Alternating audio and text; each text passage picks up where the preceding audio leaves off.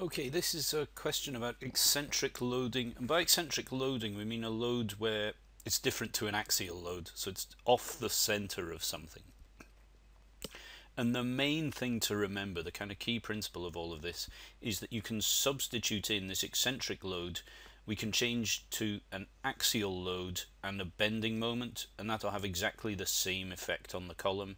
And obviously we've already covered in other parts of the module how to analyze the axial load and how to analyze the effect of the bending moment. The axial load just has the same magnitude, so if this was F, that's F, and the bending moment is a force times a distance, so it's the force times the eccentricity.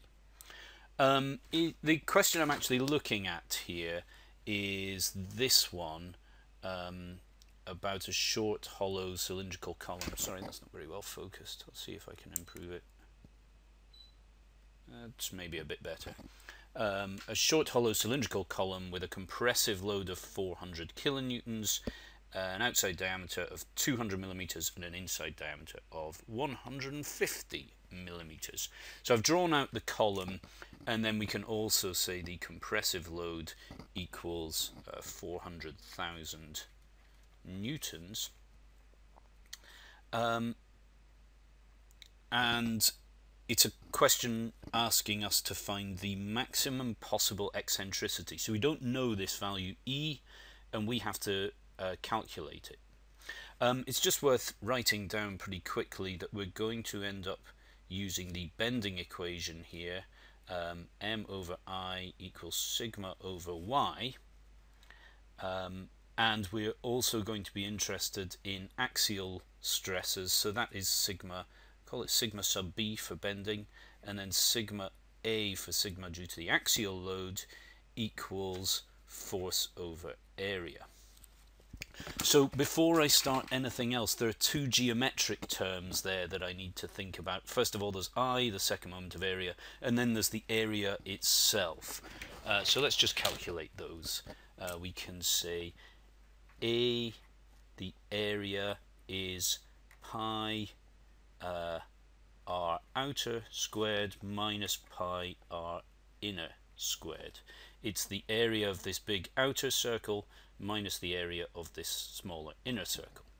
Remember, these are diameters, so I'll need to half them to get radii. So that's going to be pi times 0.1 squared minus pi times 0.075 squared.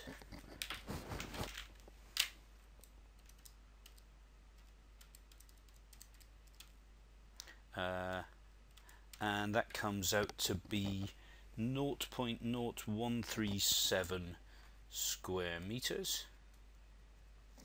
And then to calculate I, we need I for a circle. Second moment of area of a circle is pi d to the 4 on 64, I think. I'm just going to pause this while I go. Okay, I found that, and this is what we're looking at, and I was right, that the second moment of area for a circular cross-section is pi d to the 4 on 64. So that's good to know, and because we've got again an inside diameter and an outside diameter, we have to take the difference between them. So it's going to be pi capital D to the 4, or outside diameter to the 4 on 64, minus pi small d to the 4 on 64, which equals pi times 0.2 to the 4 on 64 minus pi times 0.15 to the 4 on 64, which equals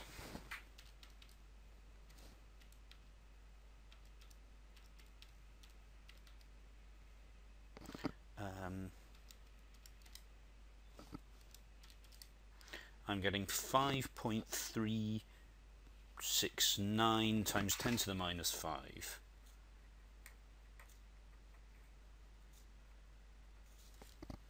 Okay, so that's our geometric work done. We've got the information that we're going to need in terms of the geometry. So now what I'm going to do is calculate the axial stress, and then I'll calculate the bending stress. So the axial stress is fairly easy to calculate. It's force over area. We've got the force, and we know the area is this number, so that's 0.0137.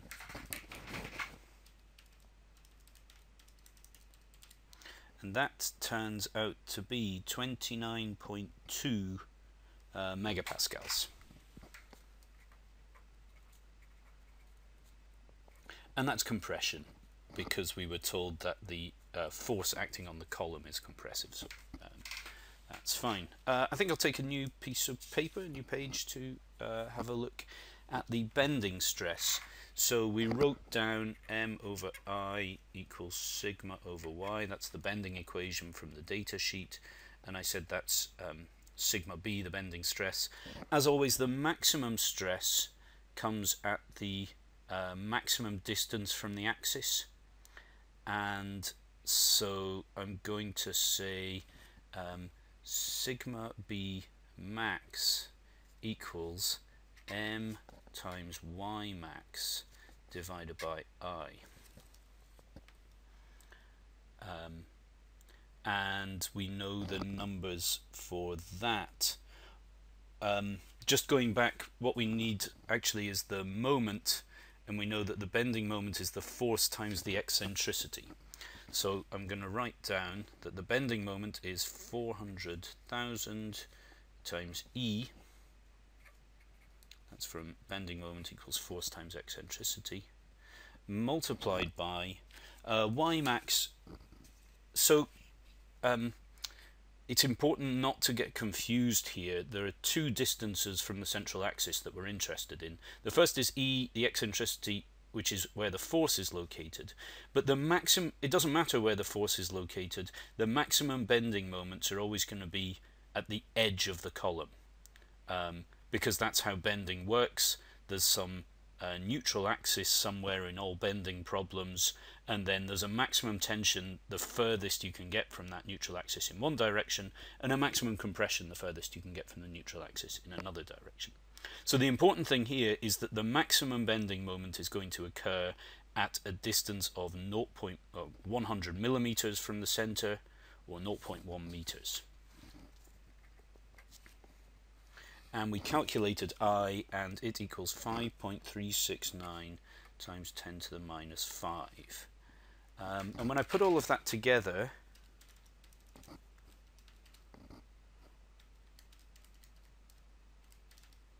that is 745 times 10 to the minus 6, sorry, times 10 to the plus 6, multiplied by E, where E is this eccentricity, the distance from the central axis. Okay, so we've got two different stresses. We've got a bending stress, sorry, an axial stress of 29.2 megapascals, and a bending stress which depends on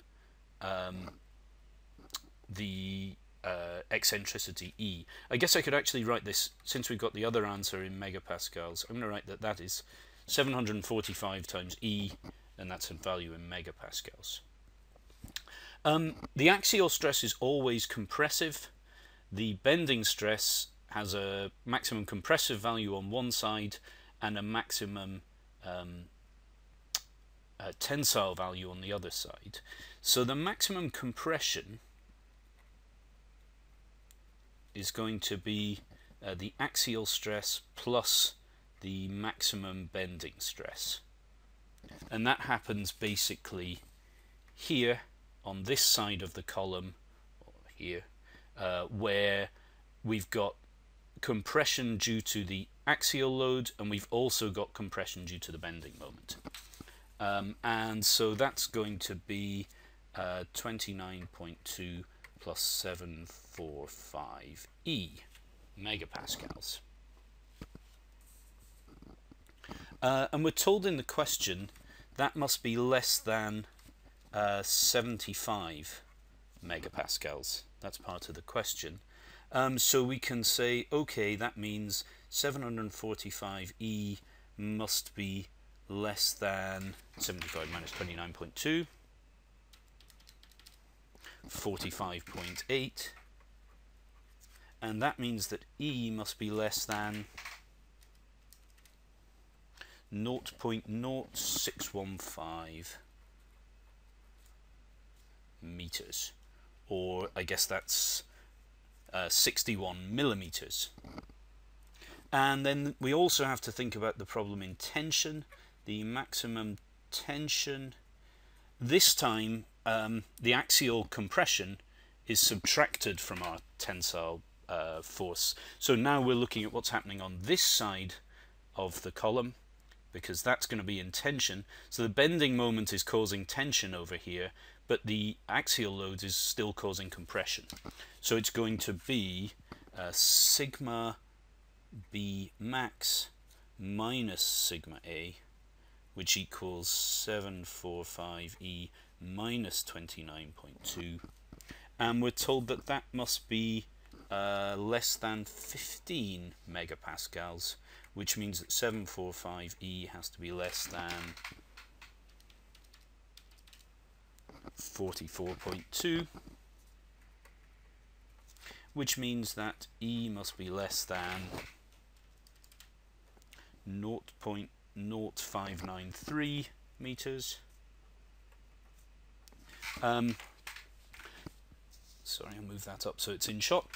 So what we've got there is we started to get the understanding, and we know we'll break the condition on tension. Our tension will be too high if the eccentricity is greater than this value, and the compression will be too high if the eccentricity is greater than that value. So the more limiting one is that one there.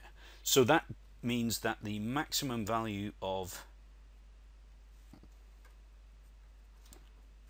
E equals 59.3 millimeters, and that's our answer.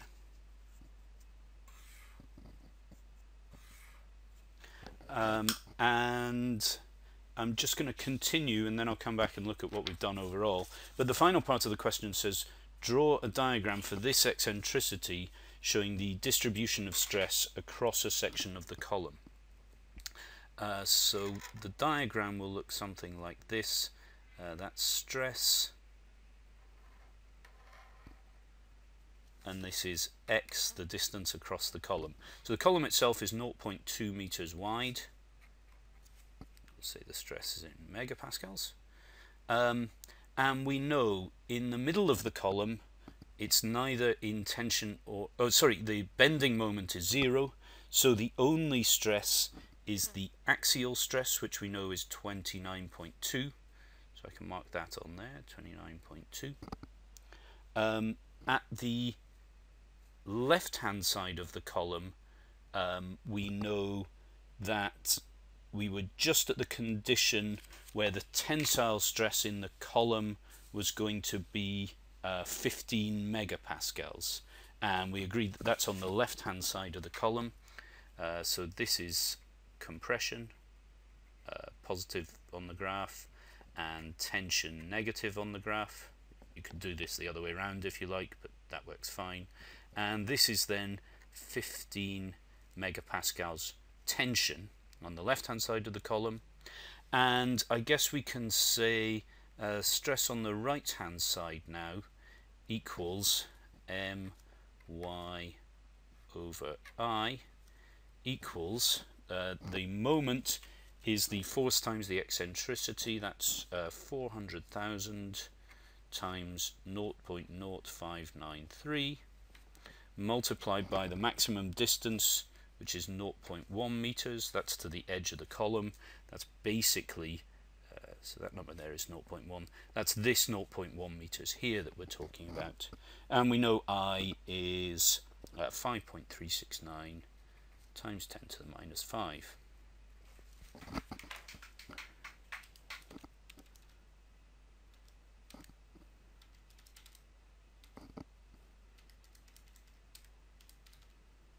And that comes out to be 44.2 megapascals. And that's the, I suppose I should have said sigma B on the right hand side. That's the bending stress on the right hand side. So the total stress on the right hand side equals sigma A. That's a compression, compression total stress on the right hand side equals sigma A plus sigma B right hand side, which equals 29.2 plus 44.2, which equals 73.4? 73.4 megapascals, and that's this point here. And everything goes in a straight line. The stress across an eccentrically loaded column is always a straight line, and so if you wanted, you could even go so far as to calculate this point here, and that would tell you where the stress in the column was 0. But in any case, this graph is now the answer to the final part of the question. This is a diagram showing the distribution of stress across a section of the column.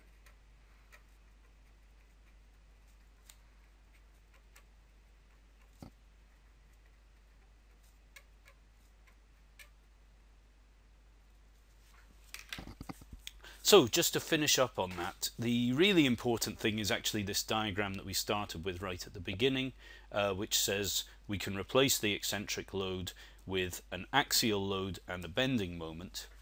Then we have to do two sets of calculations. One is about the axial load and the stress due to the axial load.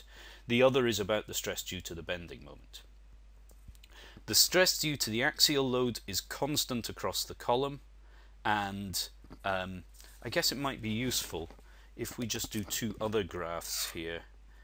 If I just show you where this comes from. If we say this is sigma axial, then that is constant across the column, like so, and that has a value of 29.2. And if we look at the bending stress, the bending stress goes exactly like this, so that the bending stress in the middle of the column is 0, the neutral axis of the column is in the middle, and the bending stress in compression here on the left hand side is the same as the bending, on compression on the right hand side is the same as the bending stress in tension on the left hand side. So this graph here is like this graph plus this graph, and I guess that number there is 44.2 and this number is minus 44.2, and that's how we that's another way of looking at this graph here that I've drawn. So the whole problem comes back to thinking of the eccentric load as being the sum of the effect of the axial load and the bending moment. And that's how you deal with eccentric loads.